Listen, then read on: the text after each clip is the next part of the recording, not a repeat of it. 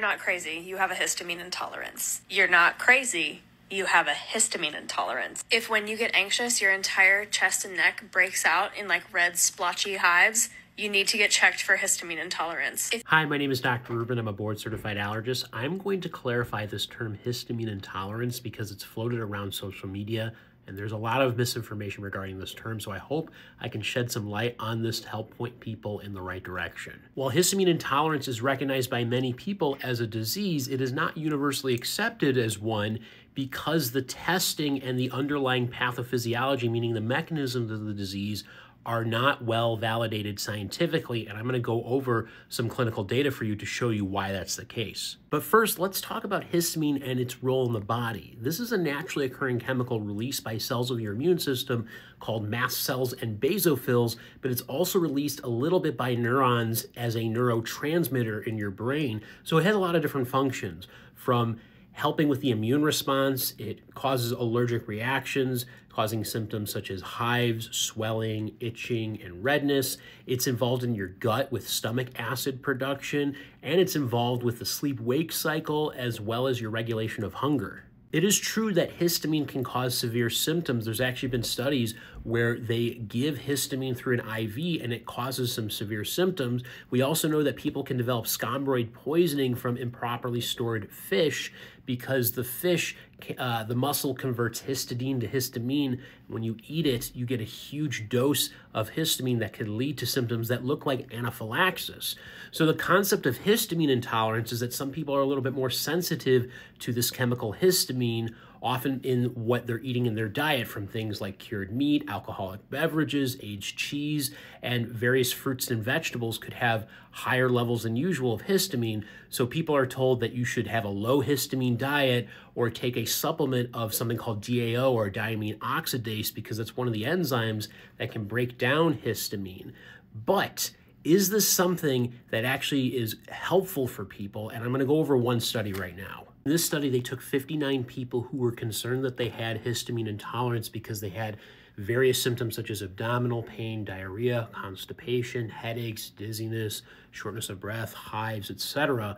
And they had them go on a low histamine diet for 2 weeks, and then they had them do a specific type of challenge where they were blinded, meaning they didn't know what they were taking, of peppermint tea that either had a placebo in it or histamine doses at 3 varying levels, and then they recorded the symptoms reported shortly after taking this tea. What they found was that 62% of patients had symptoms when they were taking placebo, and they were able to exclude almost 85% of people of having histamine intolerance. Only 4 cases of histamine intolerance was possible in this study, and when they measured the levels of diamine oxidase, which is part of the metabolism of histamine, there wasn't really a good correlation between diamine oxidase activity and having plausible histamine intolerance. Part of the issue with histamine intolerance is that the breakdown of histamine occurs through multiple pathways.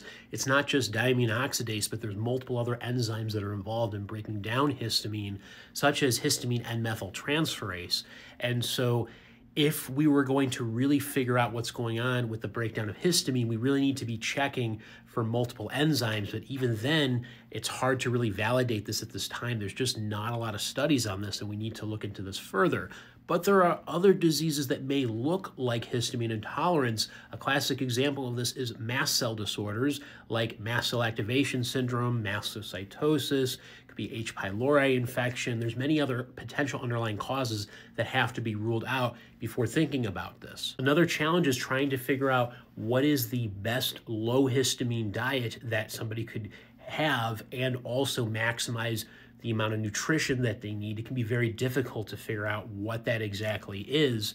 And so before you go venturing into this type of space, you got to make sure that you're ruling out all the other potential causes before pursuing this, because trying to pursue a low histamine diet can be very challenging. I know it can be really frustrating to try to figure out what is the underlying cause of specific illnesses, and sometimes it takes a long time before testing can declare what's going on, especially with autoimmune diseases.